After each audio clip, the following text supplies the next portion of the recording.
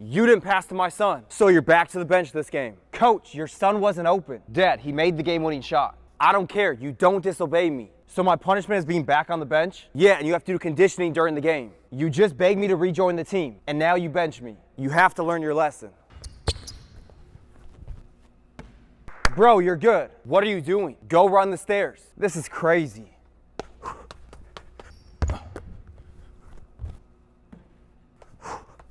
Why'd you stop? I finished the stairs. Now I need 100 push-ups from you.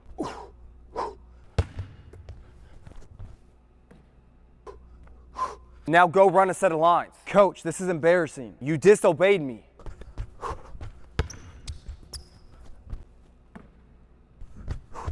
All right, you're done. The game is over now. Yeah, you ran the whole game. I didn't even get to watch. Did we win? We lost again by 82 points. Please let me play next game. All right, I'll let you play next game, but only at the center.